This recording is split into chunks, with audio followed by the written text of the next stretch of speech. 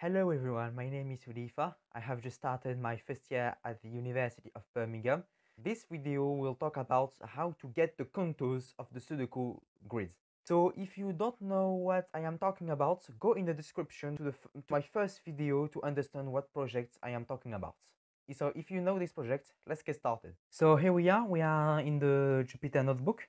So it is the same project as we did in the last video. So just CV2, cap video capture.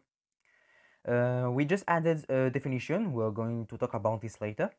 We have also added modification of the image. So let's take a look at each of them.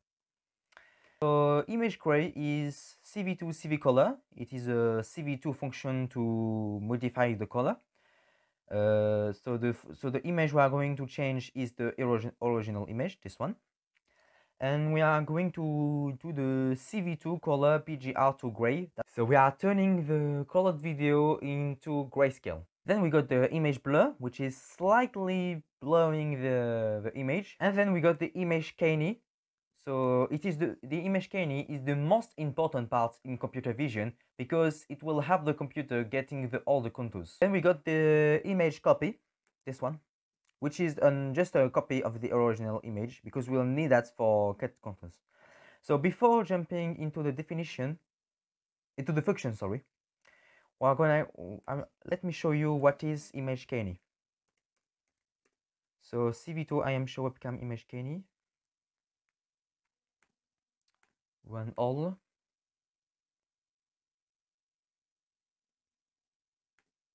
So that is an image canny. It is just a black video with white contours, and that's how we are going to detect the contours. So let me shut down this. So just put back to image copy. So let's take a look at the function get contours. So as you can see that we got two parameters, image canny and image copy. So in the definition we got image and original image. That means all the variables image you see there, here, and well, that's it, will be replaced by image canny. The original image you can find here is replaced by image copy, an original copy of this image. Okay. So so we got contours hierarchy, which is the CV2 find contours IMG, which is the image canny. CV2 return external, CV2 chain approx none. So the library will detect all the contours and the area detected.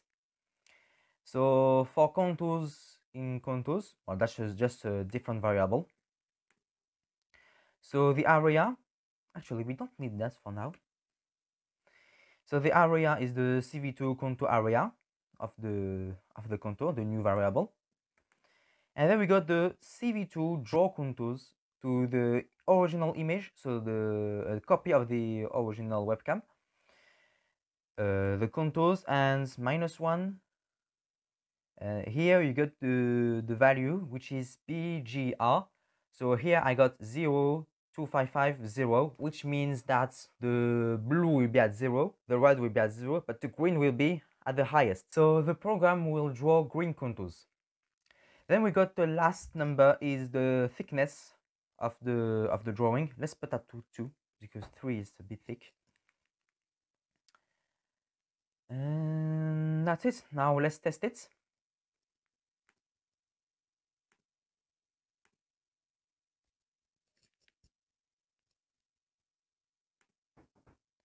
Yeah, so do you remember the image canny black with the white contours? Well, that's just the same, but with a colored image and with green contours.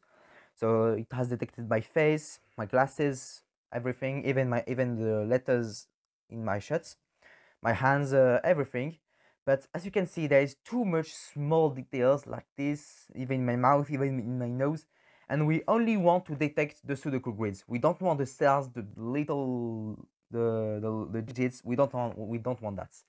So how we are going to do this? Let me show you. So let's back to the definition. As I say, the area is the control area. So Opencv-python can actually detect the area.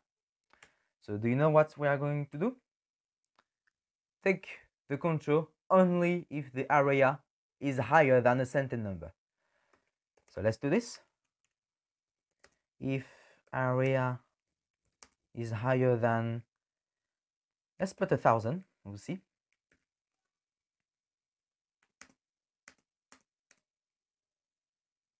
So it will draw the contours only if the area detected is higher than 1,000. Let's check that.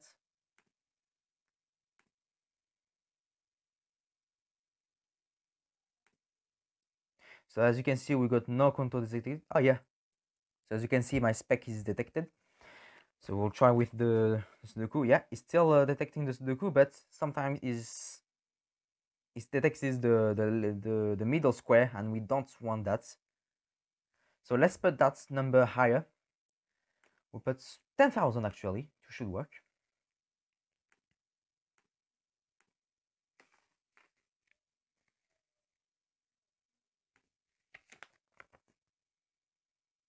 Well, it works better, but it's still sometimes detecting the middle cells.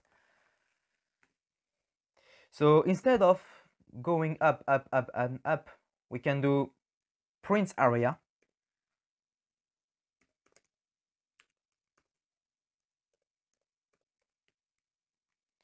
Okay, so you can use this function only if your area is higher than a big number, because otherwise it will just print a lot of little areas detected. For example, the nose, the glasses, the eyes, the mouth there, and we don't want that. So here I am sure it will only detect the sudoku grids and the middle cells. So we can just do that.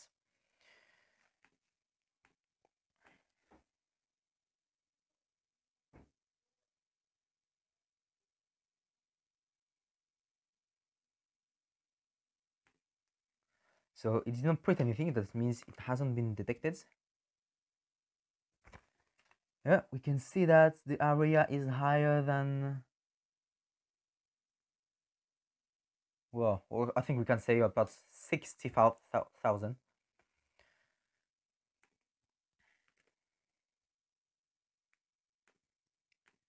Run all.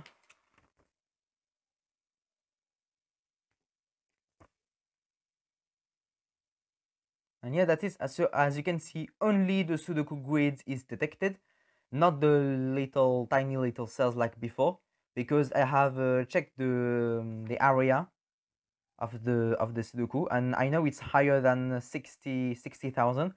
And yeah, that's that's the biggest number it has detected. So yeah, we can use that, because otherwise it will detect all the little cells and digits. We don't want that. We only want the sudoku grids. Okay, so thank you for watching this video. So now you know how to detect the contours of a square. And if you enjoy it, don't forget to subscribe, share, and activate the notifications if you haven't done it yet. So next week we are going to wrap this sudoku and put them in the private window. So thank you again for watching this, and see you next week.